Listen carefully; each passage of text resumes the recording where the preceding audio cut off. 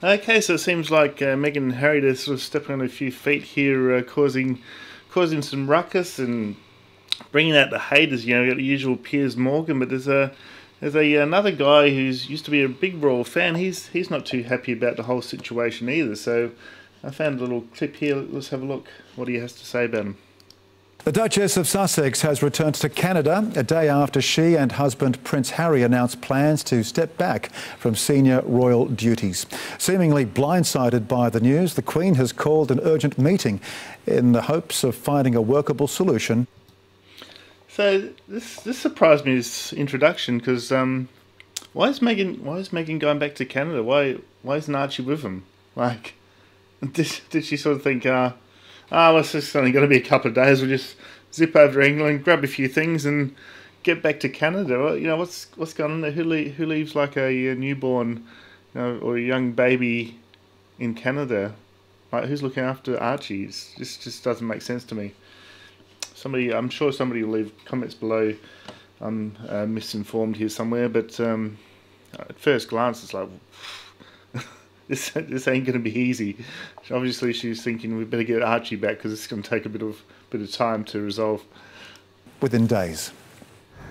They didn't even tell the Queen. The front pages of Britain's papers reveal a seething response to the news Meghan and Harry want out. I understand that senior members of the royal family incandescent with rage, that this is a very, very serious issue, that they've chosen to go it alone. It's all pretty quick, pretty remarkable, and they are reeling here, there is no doubt about that. Royal fans unimpressed.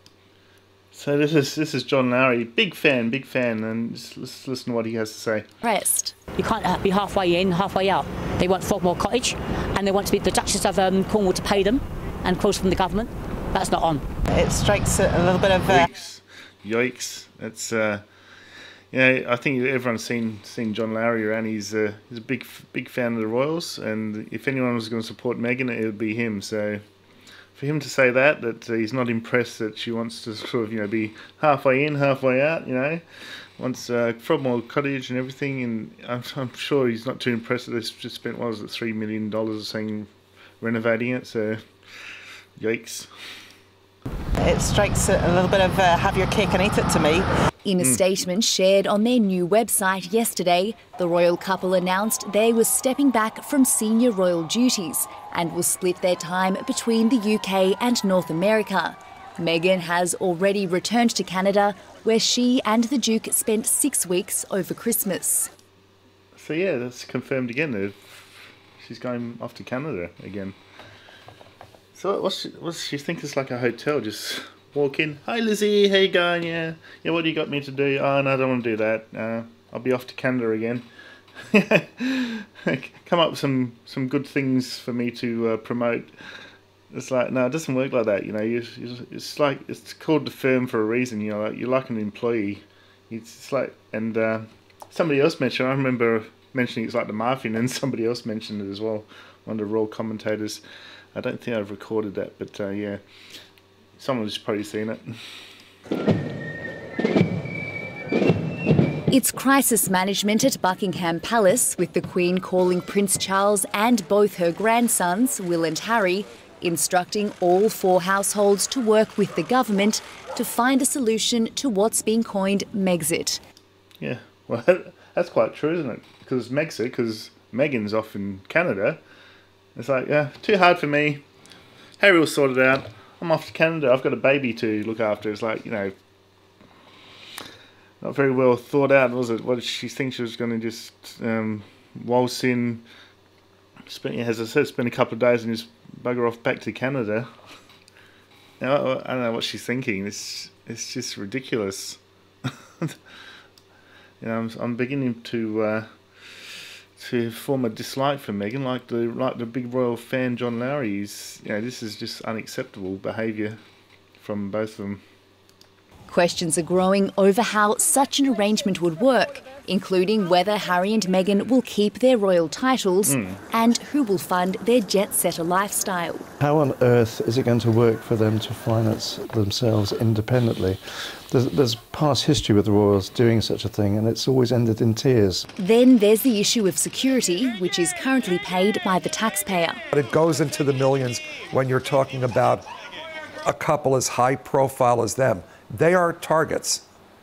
They're targets for the good people who just want to get close to them, and they're targets for the bad people who want to do some real harm to them. So, and also, what are they going to have? They're going to have an England branch, a Canada branch, you know, a Los Angeles branch. You know, Meghan seems to be travelling alone now, so you know, just going to have a security detail for her and one for Harry. And oh, come on, this is just getting ridiculous. Deprived communities who've benefited from Prince Harry's work hopeful he'll continue to be an influence. The fact that he took the interest in our community and was as active as he was, it just made us feel like we mattered. Wax Museum Madame Tussauds complying with the couple's wishes, removing the Sussexes from their royal family exhibit, giving them a new home in the International Celebrities section. Michelle Rimmer, SBS World News. Okay, so that's a great photo, isn't it? It's like they're looking over at the Queen and Prince Philip and yeah, Kate and William, and they're over the other side. They've got the Dalai Lama in the middle there too. Looks like that's pretty cool. But yeah, that is a very poignant photo right there. The distance between them, how they're going to build a bridge and find a solution to this. But also, while we're making a video here, we might as well have a look at what Piers Morgan's got to say, because on the Today Show they had Piers, they had his Twitter account up, and hadn't really thought about Piers. I don't really follow him on Twitter, as you can see here. I haven't got follow on there. Actually, I might start following him now. Let's hit follow. All right. So it started off, let's do a little timeline here. It started off yesterday, or the day before, I guess, in England. Breaking: Prince Harry and his wife Meghan are quitting the royal family. ... There we go. So it's a famous quote from their Instagram account. And this was the quote that was on the Today Show. I might just zoom in a bit. There we go. See what... Probably about that size, good. Okay, it says, people say I'm too critical of Meghan Markle, but she ditched her family, ditched her dad, ditched most of her old friends, split Harry from William, and has now split him from the royal family. I rest my case. Yeah, he's quite a wordsmith, isn't he? But I guess this is quite entertaining. I wish he'd comment on my threads, on my videos. He's quite funny. Some just what Meghan wants, Meghan gets. Yeah, it's all tongue in cheek from a lot of this stuff, surely. Ben Shapiro, I think he's pretty right wing. Ben Shapiro. Oh, good. This one, it's got a bit of a mixture here. Think what you want about Meghan Markle, but don't let anyone tell you she wasn't a victim of the most vicious, racist and media bullying here. Grateful to them both for being so open about mental health issues, challenges. As they step back from royal life, has been painful to watch, and Piers' response is, oh please. What's been painful to watch has been their absurd woke hypocrisy and constant whining all on our dime. As I've said many times, I think they bring a lot of value to the royal family. I think the Queen will want them back in England. What else we got here? Yeah. Haters saw this coming. There we go. What else we got? I like this one. That's the 8th of January, was it? Okay. Statement on discussions with the Duke and Duchess of Sussex. Royal Communications. Discussions. That's that famous one. At the early stages, we understand their desire to take a different approach, but these are complicated issues and will take time to work through. And Piers has said he's interpreted that as Buckingham Palace says it's complicated. Translation: the Queen's bloody furious. Oh dear. they just went about it wrong, didn't they? I'm still blindsided by the fact that Archie's in Canada still. Come on, what's going on there? Why would you leave your baby in Canada? Oh, glass of milk. Makes no sense to me. To me, that means that yep, lost my video feed. 10 minutes, time is up again. To me, that means that she, well, both of them, I'm not going to say she anymore, Meghan and Harry, the couple, it means that they both thought they weren't going to spend too much extra time in England, not too sure who's looking after the baby, and they were just going to zip back to Canada, obviously. So, I'm just flabbergasted by that whole thing, that Archie's still in Canada. There you go. Apparently Piers Morgan's from Sussex. I'm from Sussex and prepared to step up. It's going to be the Duke of Sussex, Piers Morgan. Well, wouldn't that be a FU to the Meghan and Harry? Well, disgraceful. Okay, I'll agree with this one. I don't think they treated the Queen right there. Breaking. Harry and Meghan have published their new rule book for the media to obey. Even Putin wouldn't try to pull a stunt like this. I fear they've gone nuts. Let's have a look at that. That's their new website, sussexroyal.com.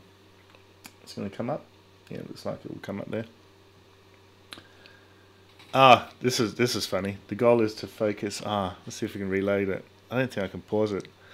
It says the focus is to look for things that unite us and divide us. Actually, Piers comments on that. How did this is like they're dictating how they're going to run things.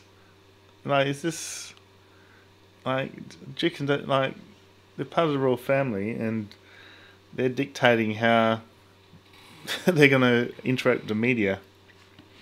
Let's see if the Queen signed it. Did the Queen sign it? I don't think so.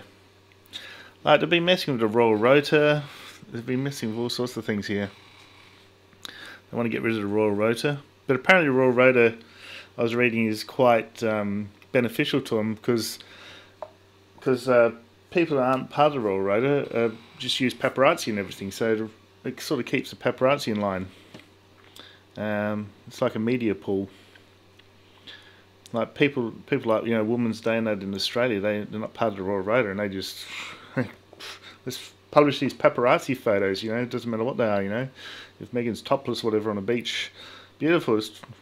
This will sell magazines. Let's publish it. I'm not even going to read this. I'll leave a link. Well, you see it on Pierce's Twitter account there. I sort of read through this a little bit. Engage with grassroots media organisations and young and up-and-coming journalists. Oh man, it's just gonna. She's doing things her way, isn't she? I can't see how Harry would have. Well, I think he just goes along. I think he's a kept man at the moment. Invite specialist media to specific events and engagements to give greater access to their cause-driven activities, widen the spectrum of news coverage, provide access to credible media outlets. It's sounding a bit like Donald Trump, isn't it? It's like, no, CNN, not going to talk to you, not going to talk to you, you're fake news, I'm going to talk to you, not going to talk to you. Imagine if Donald Trump does this. Well, he does do this, doesn't he? Provide access to credible media outlets focused on objective news reporting to cover key moments and events. Wonder if I'll get an invite. I don't think it's my main focus of my channel at the moment. Continue to share information directly to the wider public via their official communications channel. Well, that sounded like Trump. Everything goes through Twitter. Going through Twitter. Where's my cap? Yeah. I'll put my MAGA cap on. My prop. Said everything's going to go through my Twitter account. You can read it on Twitter. It's just getting. It's entertaining. I must admit, it's entertaining. I don't think this is how the way. I wonder if this will. Wonder after the meeting with the Queen whether this is going to stay up. No longer participate in the Royal Rota system. Yikes. And it explains what the Royal Rota system is. Royal Rota was established more than 40 years ago as a way of getting UK print and media access access to the official engagements, which makes sense because you're not going to have like 40 news people going to the same event. You know, it keeps it sort of more intimate. You know, it's only, I think it's on a rotation type basis, and they get access to the event, and all the photos are shared in a media pool. Under the system of rota or pool, there we go, it gives the British media representatives the opportunity to exclusively cover an event. On the understanding that they will share factual material obtained with the members of the sector who request it. The current system predates the dramatic transformation in news reporting in digital age. Blah, blah, blah. It doesn't really say the benefits, and there are benefits. I was reading up on the benefits of it. What kind of change? Wow, it's pretty full on. Of course, they're going to have a social platform. Will they continue to have a social media platform? Of course, it's going to be like the it's going to be even more about that. All right, let's get back to Piers. Let's see what else he had to say. Even Putin wouldn't pull a stunt like this. Oh dear. Leave them alone, fat boy. Is that for me? Oh my god, I feel honoured. Oh, it's for Piers. Is Piers fat? I don't think he's that fat. Leave him alone, fat boy. No, she's breaking up her royal family after fleecing the public purse as a taxpayer and a monarchist. I'm entitled to take a rather dim view of this. They're saying that this is one where they've just torched the UK tabloids and royal media, and he replies, yep, and the shameless spoiled brats are going to get torched back. Oh dear. He's like a shock child. He reminds me of who's the guy in America, the tall guy. I can't remember. I've got him pictured, long hair. Howard Stern, this guy. He reminds me of the more polite version of Howard Stern. Shock jock. The old racism card comes out again. Oh, doesn't explain why Camilla got grilled so much. How everyone hated Camilla, was it because she's white? I guess. You know, people. This is what Martin Luther King is a good example of what Martin Luther King says, that to be judged on the content of your character, not the colour of your skin. And now every time somebody's judged on the content of the character, they bring up the colour of the skin. You know, it's like, come on. You know, it's just irritates me sometimes when they pull out the race card when it's not even there. Ta-da! It's like, no, it's what you're doing. It's what you're doing, because everyone was big fans of Meghan. Now she's starting to do silly things. People are turning on her, including myself. Jeez, what the hell are you doing? What's this one? Work on commercial products, explaining, make no mistake. Harry and Meghan intend to make a lot of money starting commercial deals. That's fair enough. It's a very... But the thing is, you need to consult the Queen on this. You know, if you're part of the royal family, you need to consult the Queen. She's the head of the royal family. You can't just do these things on your own. That's what power looks like. What's this Sky News break? What are they doing?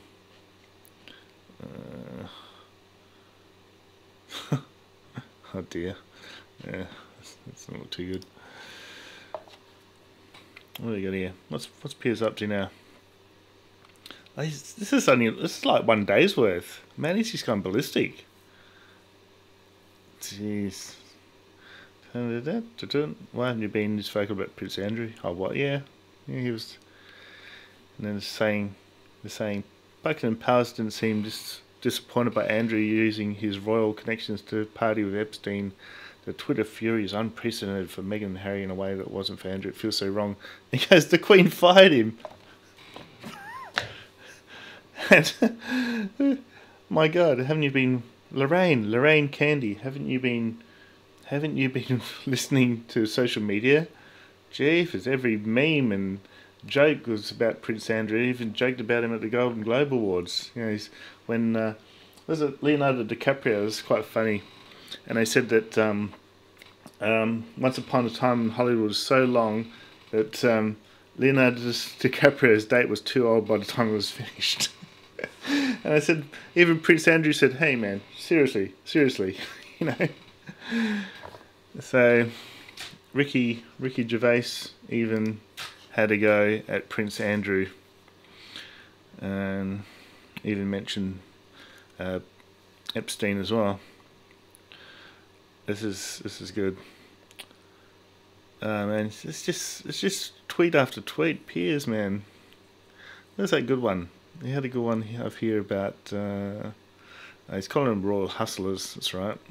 Did a piece on the Queen must fire their royal hustlers. He keeps pushing, doesn't he? He likes pushing his point along. Appalling way to treat the Queen. This is the one. He must have been able to get a quick screenshot. The goal is, so this is on the Sussex Royal website, their new website. The goal is to focus on what connects us rather than what divides us. I don't think the irony is lost on any of us now. Yeah, the goal is on what connects us rather than what divides us. The Duke and Duchess of Sussex. It's like a Hallmark card. But in reality, they're dividing. The current front page mission statement. So some things I agree with. The current front page mission statement on Meghan and Harry's website. Laughy. And it goes on about how they shouldn't be paying them a penny, etc. And it looks like he got into Donald Trump there. Anyway, go over to Piers's Twitter and voice your opinion over there after you've left a comment here, if you don't mind. What else we got here? How dare they? How dare these two self-absorbed, whiny freeloaders treat the Queen like this? Who the hell do they think they are? Shameless and shameful. Well, the Queen will sort them out, that's for sure. I don't think she'll be too impressed that Meghan's over in Canada, though. It's like the Queen's done an emergency meeting, and Meghan's skipped off to Canada. I don't think she's going to be impressed with that. Talks about racism again. Jeez. Man, it's just tweet after tweet, like 3 hours ago. Okay, he's gone on about Justin Trudeau. What else has he got here? Has he given up on... Oh no, still back on the Meghan stuff. Far out. He's just been going and going. 54 minutes ago. Okay, what do I got here? As I feared, Meghan and Harry's treachery have now been used to promote the end of the monarchy. This is a new editorial in Australia's most prestigious newspaper. Oh, the Australian? Yeah, I have to agree with that. They're pretty prestigious, the Australian. What else we got here? Geez, it's like every 10 minutes he's tweeting on it. So there we go. Yeah, head over to Piers if you want to give him a piece of your mind. I'm sure he'll enjoy it. And this video's been going for way too long, so I'll leave it there. So yeah, I'll see you next time, guys. It's just a media circus at the moment. Everyone's got their opinions, and they're definitely burning bridges. As you see, John Lowry there, he's biggest supporter of Meghan and Harry, just is upset that they seem to be half in, half out of the royal family. It's like, make up your mind. But the thing is, it's going to come down to security, isn't it?